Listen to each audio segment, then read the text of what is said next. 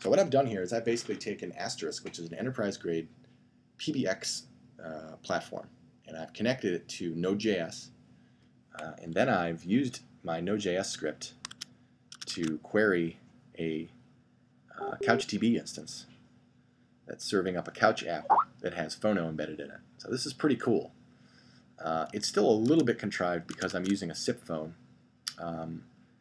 It's not actually that contrived, but it probably appears that way because I'm using a SIP phone instead of a real telephone number, a real telephone call. Now my Asterisk server, it's pretty easy to provision some SIP trunks from a provider and put a telephone number in front of that. If I have an analog telephony adapter, I could actually plug in copper telephone lines, old-fashioned telephone lines, into a device, and then this device would actually talk via SIP to my Asterisk server. I could have a telephony board in my server and plug a channelized T1 in there. All of that stuff is possible with Asterisk, and it's really not that hard to do. But for right now, if I want to connect my Asterisk server that's running right now in my environment to a publicly switched telephone network phone number, the easiest way for me to do that is actually to go to Tropo. Hold on one second. Let me just make sure my agent is no longer on the phone.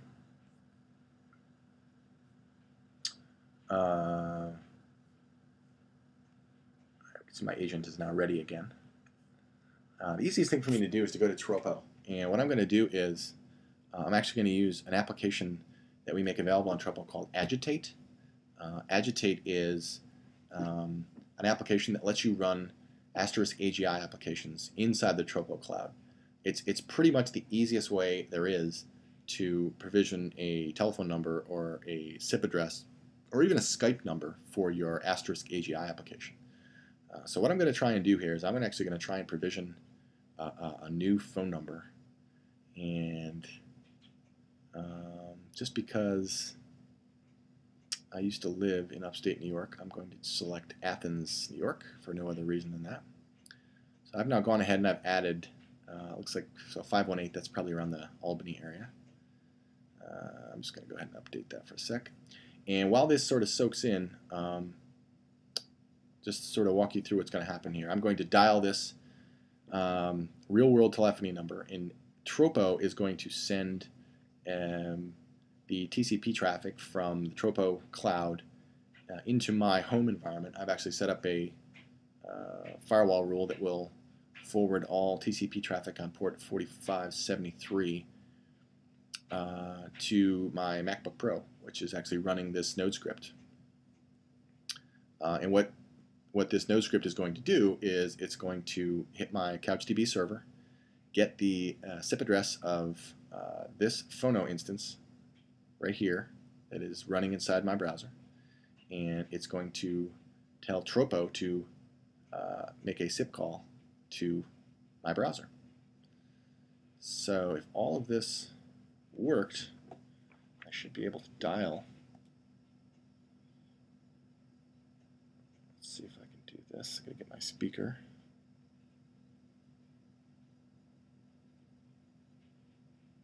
Try it with my landline telephone first, and then I can always try it with a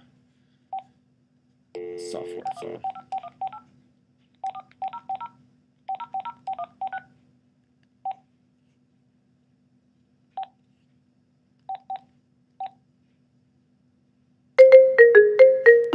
And there it is. Hello? Hello? Hello, hello? Hello, hello? I'm talking I'm into my old-fashioned landline telephone, telephone, and I'm and I'm connected to a Phono instance running running in my web browser. Again, Again, if I look at my agent, agent, you see my can agent see my is not agent ready. is not ready. Hang Now up. let me hang up. Okay, my agent is ready for a call again. All right, so that's it. I've essentially connected a publicly switched telephone network telephone number through Tropo. It is speaking Asterisk fast AGI over TCP to a Node.js client that is running in my local home environment. It is then hitting a CouchDB instance that is running also in my home environment, telling Tropo to make a SIP telephone call to this instance running in my web browser. Now, any of these components that I'm using here, even though a lot of this was done in my home environment, as I just showed you, I can move the asterisk portion of this out to the cloud using Tropo. You can also host your Couch-based server anywhere, basically, any server really. And in fact, you can also run this Node.js script. You could use a service like Nodester, which is a hosting service for running Node.js applications in the cloud. So some, none, or all of these components could actually be run either in a premise environment, or they could be run totally in the cloud. It's completely up to you.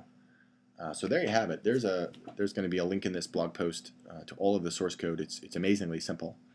But essentially what I've just showed you is a pretty sophisticated remote call center solution that's built essentially in JavaScript. So there really is essentially nothing you can't do with JavaScript anymore. JavaScript is a first-class programming language that you can build some really awesome solutions with.